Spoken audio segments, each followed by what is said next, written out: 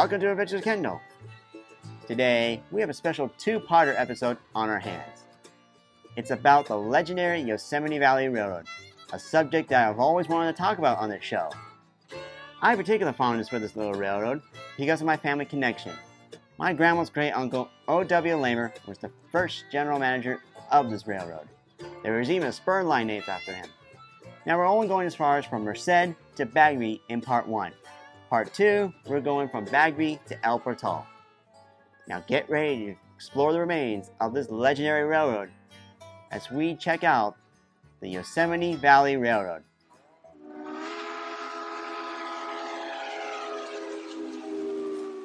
I'm here at the Merced Railroad Station, where our journey on the Yosemite Valley Railroad shall begin. Here, at this station, passengers would transfer from the Southern Pacific trains to the trains bound for Yosemite Valley. But before we explore the remains of the Yosemite Valley Railroad, let's have a mini history lesson about the line. Even after the Yosemite Grant was signed by Abraham Lincoln on June 30th, 1864, getting into Yosemite Valley was not a wonderful experience. Even after 1869, when the Transcontinental Railroad was completed, people from all over the United States, especially from the East Coast, would travel by train to the small town of Merced, California, to get on stagecoaches bound for the valley. Up to 1903, going to Yosemite was something only the wealthy can do. But after Teddy Roosevelt's visit to the park with John Muir and the establishment of the National Park System, it was time for more people to come to the park, and a new solution was needed. And in 1906, after years of planning and funding, that solution had arrived. The Yosemite Valley Railroad was a little short line railroad within the state of California. It operated from 1907 to 1945. While it was primarily built to take passengers to Yosemite National Park, the railroad also hauled logs from the Yosemite Sugar Pine Company and the Yosemite Portland Cement Company. Our journey is off to a great start. See these rails in the ground? They're the last remaining sections of the YVRR in Merced.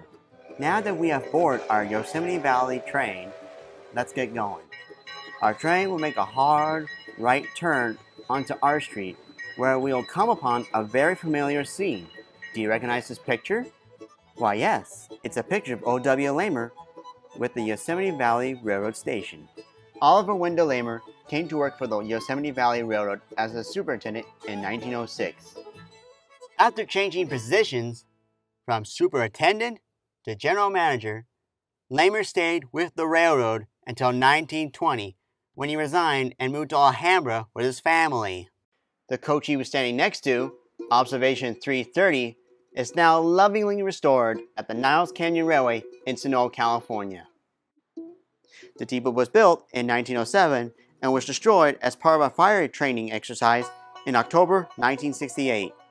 A little further down R Street would have been the Yosemite Valley Railroad Yard and Roundhouse. Today, it is now the site of Fremont Elementary School. I'm at the corner of R and 20th Street. Over here in this schoolyard was once the roundhouse and yard facilities of the Yosemite Valley Railroad. The yard had everything the railroad would need.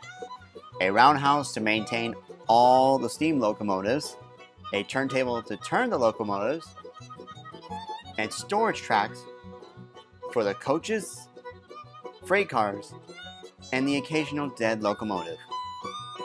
Following R Street, the train will chug its way through town. Along the way, it will cross Bear Creek.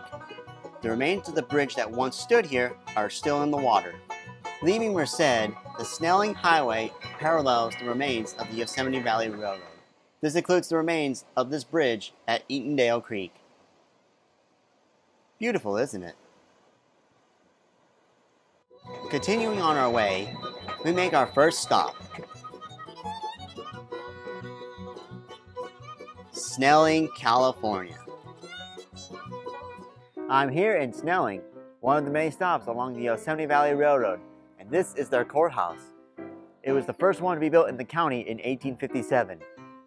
Originally named Snelling Ranch due to the post office being opened in 1853, the town was once the county seat of Merced County from 1857 to 1872. This included a courthouse that was built in 1857 and used until the 1990s. It is now a rare surviving example of an early California courthouse. Today, Snelling is a small, charming little community. And now we'll travel 6 miles to our next destination, the lumber town of Merced Falls. Here in Merced Falls, the Yosemite Valley Railroad made a stop here at the big lumber yard and lumber mill. As you can see, there are a lot of remains of it out here. The lumber brought here to Merced Falls would have come from the Yosemite sugar pine, a lumber company that we'll get to in part 2.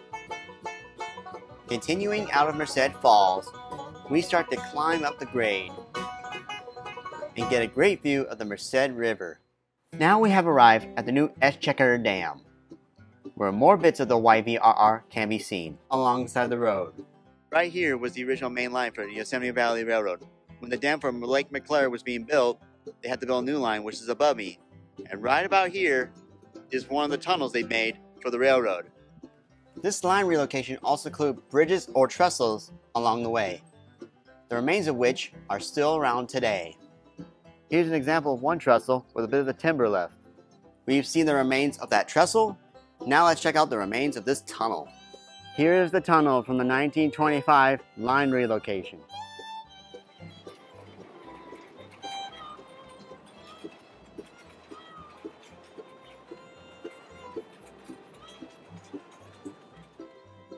This is the other end of the tunnel. As you can see, it's quite huge. And from what I've been told, there's another tunnel way over there, but we will not visit that today. Due to the construction of the Exchequer Dam and the subsequent flooding of Lake McClure, the railroad had to be rerouted. This includes building a brand new bridge. Barrett Bridge was the tallest railroad bridge in the world at the time. Today, the remains of Barrett Bridge are underwater, but when it's drought season, the concrete pillars and bit of the steel of the bridge can be seen. Continuing along our journey, we'll head to our final stop for this trip, Bagby, California. Or at least the remains of the town of Bagby. I'm at the remnants of the Yosemite Valley Railroad Bridge entering Bagby. The town of Bagby will be that way. And while looking around, little bits and pieces of history were in the ground, and this is one of them. I'll share you the rest when we get back to the studio. I'm here at the former town of Bagby. The railroad would have come right through and over there. See the ledge of it. You see some nice foundations of buildings.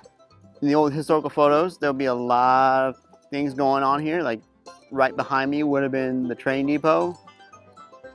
And over here would have been, I guess, a few stores, houses. And over here, wherever this foundation was, a ferry, which is really cool to know while coming here. Yes, sir, the town side of Bagby is very fascinating. But now, we must head back to the studio. All aboard! Did you enjoy our time exploring the remains of this little railroad? I did, especially this cool stuff I found. Like this nut, this iron ring, this bolt, which I think is from the railroad, this rusty nail, and this flat plate. All this cool stuff I found while exploring Bagby. I enjoyed talking about this little railroad, and I hope you're ready for part 2, because I'm excited to do so. Well, that's all the time here on Adventures with Kendall. See you later, folks, and may your gifts bless the world.